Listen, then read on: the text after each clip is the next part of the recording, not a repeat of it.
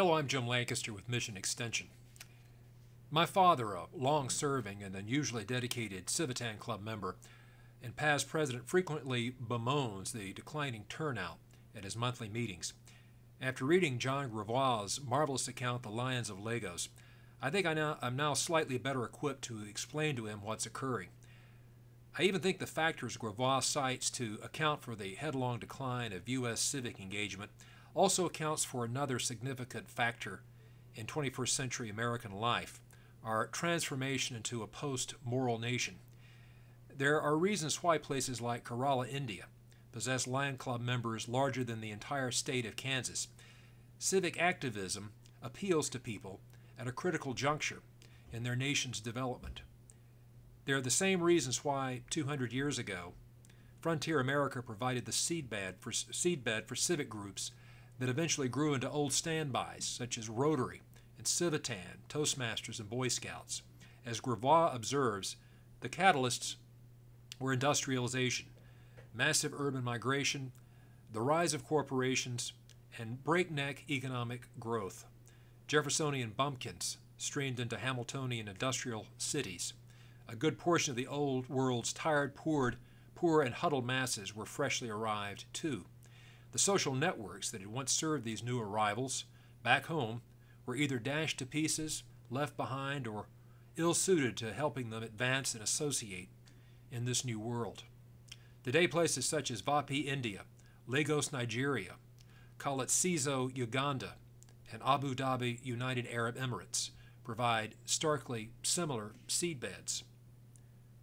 Much as they did in the United States in the 19th century, civic groups in cities and towns throughout many developing nations provide the educational setting in which these provincials learn to shed these undesirable traits and to assimilate into urban life. As regular visitors to my site, Mission Extension, already have ascertained by now, I think there's some lessons here for cooperative extension.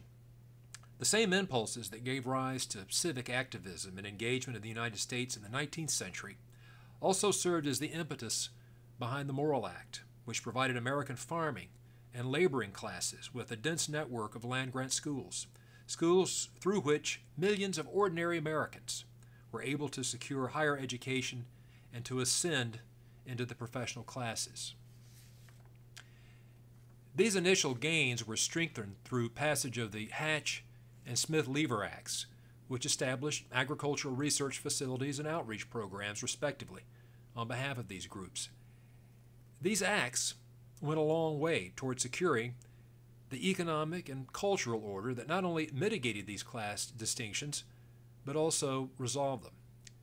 This is the take-home message behind Gravois' article. In a real sense, the success of these legislative acts secured a post-Morrill educational and cultural landscape, not necessarily a hostile landscape, but one that will require a rethinking of cooperative extension educators as they interact with our increasingly sophisticated audiences. We can still function as an agency of empowerment, but not in the ways we have in the past. Our role in the future will be as curators, providing our clients with deeper, more enriched learning contexts so they can resolve many of their problems on their own.